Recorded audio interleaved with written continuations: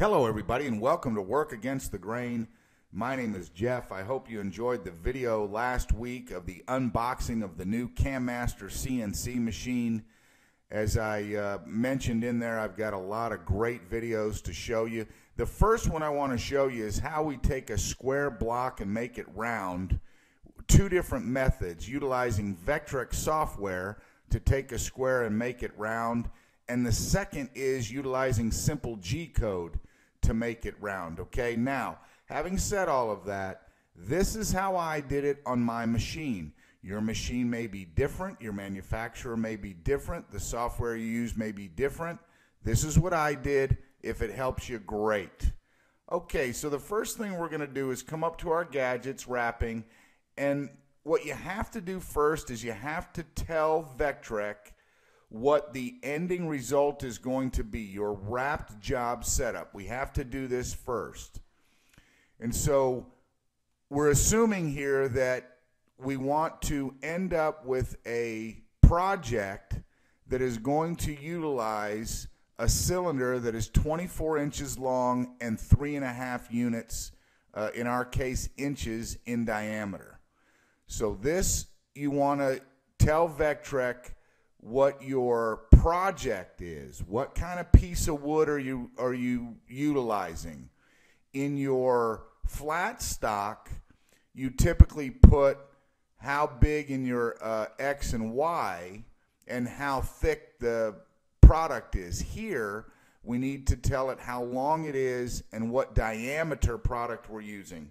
And again, we're working in inches. Now, for my CNC machine, we wrap the X values around the Y axis. My indexing lathe, if you will, runs parallel with the Y axis. We therefore wrap the X values around that.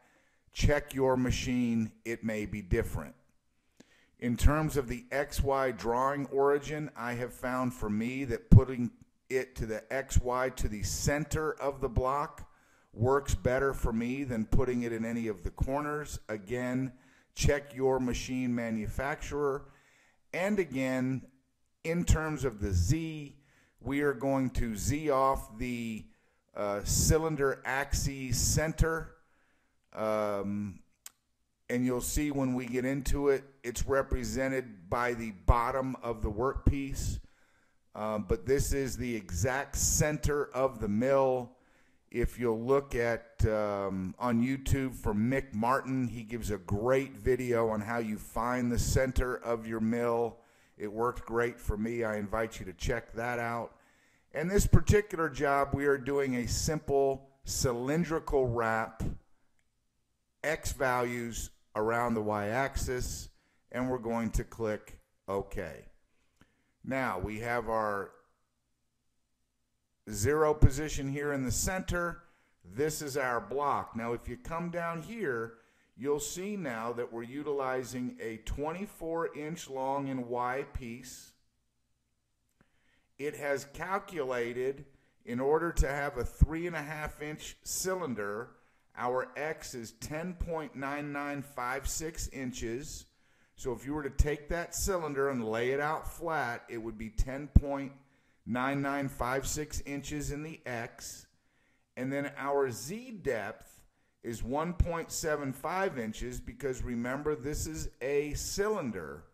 And so if we're working off a flat piece, you've got 1.75 inches on the top, so to speak, and 1.75 inches below the Z, giving you a 3.5-inch diameter. So this is our job setup. Now, Vectric makes it really easy to come up here to gadgets, wrapping, and we want to create a rounding toolpath.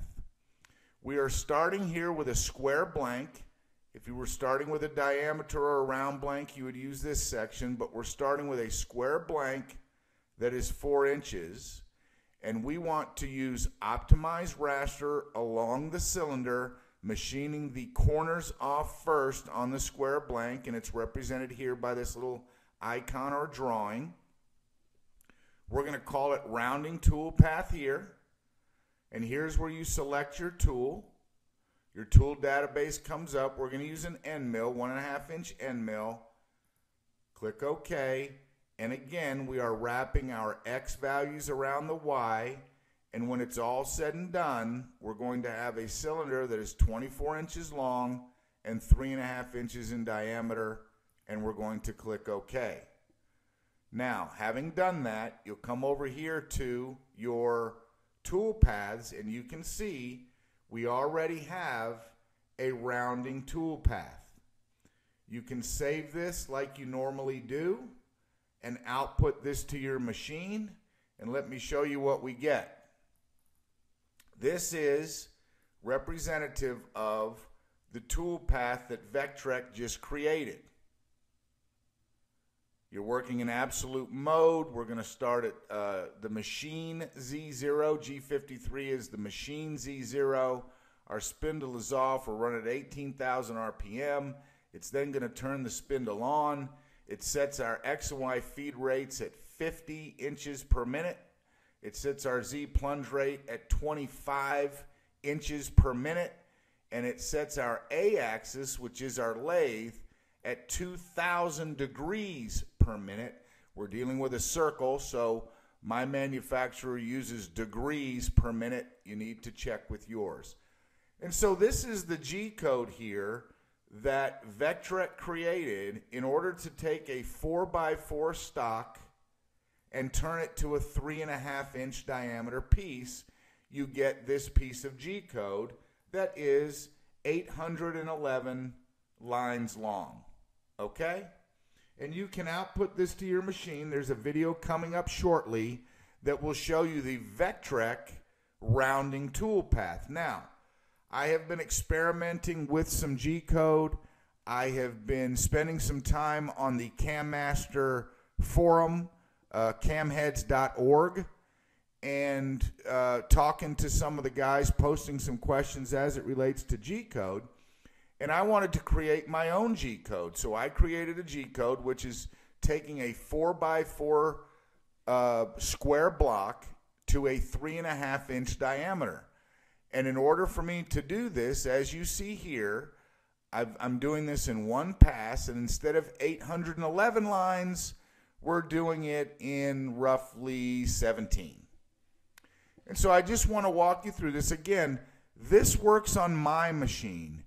I don't know if it'll work on your machine, but if this helps you, great. So we're going to start out G90, which is absolute mode. We're going to put G53Z0, and these G code definitions, the G90s, the G5s, the G01s, etc., you can get all of this information off the internet. There's plenty of places that explain what these prefixes are, but we're going to go G53Z0. We're going to start at G0, X0, Y0, and for me, that's in the center of the workpiece. S15,000 means we're going to turn our spindle at 15,000. M3 is turn the spindle on. F15,000A means we're going to feed our lathe at 15,000 degrees per minute. And then we're going to bring our Z down to 1.75, which is 1 3/4 inches above the center of our lathe. We are then going to turn our A 47,520 degrees, and we're going to move our Y as we do that 33.5 inches. So this is what we're telling the lathe to do. We're saying, hey, lathe, move 47,520 degrees and move the Y 33.5 inches while you do that. And so you'll see in the video where it spins, that spins the lathe while the Y-axis or the cutter moves. Then once we get to Y 33.5, we're going to bring our cutter back up to Z0. We're going to turn our spindle off. We're going to take Y back to the starting or 0 position, and we're going to send our A-axis, the lathe, back to its 0 at 75,000 degrees per minute, okay? This is the G code that you'll see in the second segment, the second video here. This is what I used in order to take the 4x4 and make it a 3.5-inch diameter cylinder. In some upcoming videos, we will dissect these degrees, feeds, and speeds.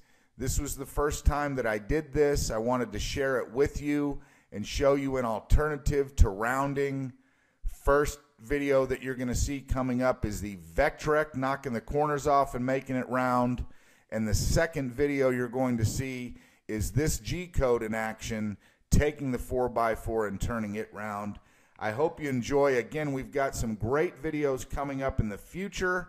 We've really done some great things with the CNC machine, the new CAMaster CNC machine. Can't wait to show you. But let's start here with the rounding tool paths. This is work against the grain. My name is Jeff.